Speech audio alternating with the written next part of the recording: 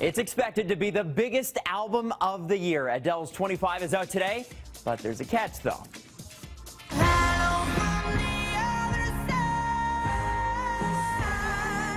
Hello. Can you hear it? Everyone rushing to buy Adele's new album 25 today, the old-fashioned way? That's because the British crooner has decided not to stream it on platforms like Spotify and Apple Music. It mirrors the decision Taylor Swift made a year ago when she pulled her music catalog from Spotify, complaining it was devaluing her work by letting users listen for free. 'Cause it's only you know me. So in case you weren't sure, Will Smith can still bring the house down. The actor/rapper took the stage at the Latin Grammy Awards last night to perform Fiesta with Bomba Estéreo. And now we're even more excited for that tour Smith has revealed he's planning with DJ Jazzy Jeff. Amazing. Charlie Sheen is going to set the record straight in a memoir.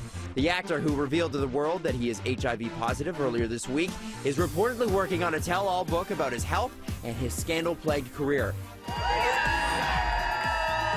Joshua Jackson is dishing on his relationship with longtime love Diane Kruger, revealing the couple works at keeping their relationship healthy amid the pressures of Hollywood. The Vancouver native, who is currently heating up the small screen in the affair, although of course, to some, he'll always be Pacey from Dawson's Creek, caught up with TK to talk about his and Diane's holiday traditions. We alternate families, Christmas by Christmas, Diane and I, so nice. This year's German families. What are those traditions involved? They do like a 2-week winter festival in every little town all around Germany. Oh my and God. The whole town is out every night. What's your favorite holiday tradition or pastime?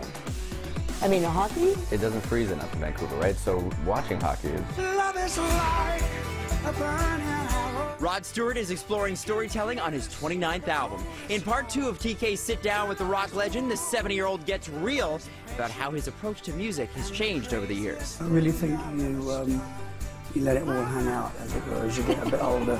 Is it easier to do as you get older? It's more enjoyable. Yeah. I don't know if it's easier, but it's a lot more enjoyable. Is it also because you're at a point in your life maybe where you just don't care what other people think? Yeah, I don't give Good for you. Another Country is available now. I never saw a pretty face again.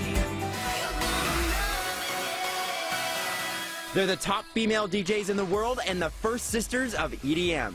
We can't believe it. We think that there's got to be some more girls coming up. We caught up with Mim and Liv, the twin sisters who make up Nervo, during their stop in Toronto where they performed at F Cancer's annual fundraising event. A year and a half ago, our mum was diagnosed with breast cancer, and it was so out of the blue for us. You know, there are so many organisations that just popped out of nowhere to help us. We just wanted to do something good and give back. The Grammy winners, who've worked with some of the biggest names in the biz, also dished on who they'd like to collaborate with next. Today, Liv was saying Justin Bieber. Make up your mind, what do you mean? I'm a very busy man. What do you want? Job. Get ready to see the dark side of art. Brand new series, The Art of More, is exploring the world of priceless art and shady dealers. The show stars Carrie Elwes, Dennis Quaid, and Kate Bosworth. You know, it's about all the best of human emotions, greed and lust and passion and betrayal and things like that. The Art of More premieres today on Show Me.